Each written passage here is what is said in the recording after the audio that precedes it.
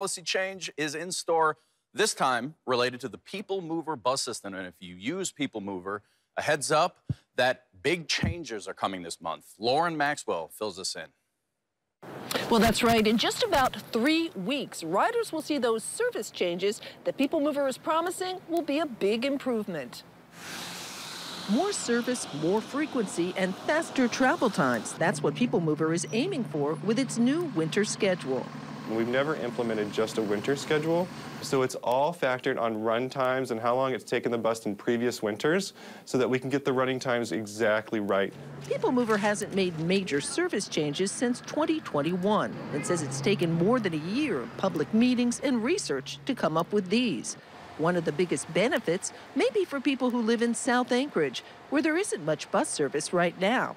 That will change when two routes, 91 and 85, are combined.